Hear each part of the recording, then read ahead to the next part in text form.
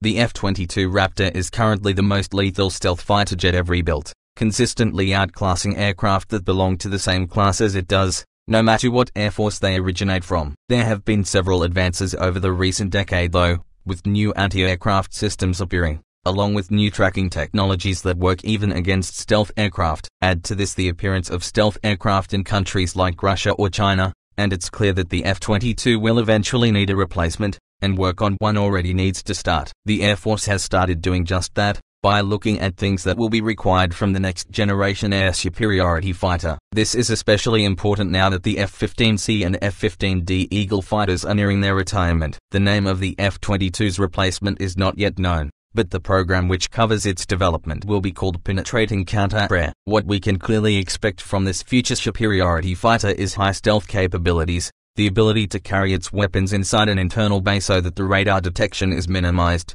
plus it will likely be a supersonic aircraft. The next stealth air superiority fighter is also going to be designed so that it can defeat the enemy sensors of the future, in the same way that the current F-22 and F-35 jets are capable of doing with the sensors employed today. One of the major differences between the F-22 and its replacement will be the fact that the future generation aircraft will have no tails. Every single fighter jet that the United States has built so far featured either one or two vertical stabilizers, which kept the aircraft stable and gave it your control. The removal of the vertical stabilizers is expected to happen because it will give the PCA enhanced stealth and a smaller radar signature. The result of such a move will make the PCA look more like a B-2 Spirit bomber than a standard fighter jet, while keeping the proportions of course. Another area where there will be considerable changes will be in the way the fighter will be used. The PCA will be capable of acting as an escort over long missions, to be used next to the bigger stealth bombers, like the B-2 or the upcoming B-21 Raider. It will be capable of going deep behind the lines of the enemy,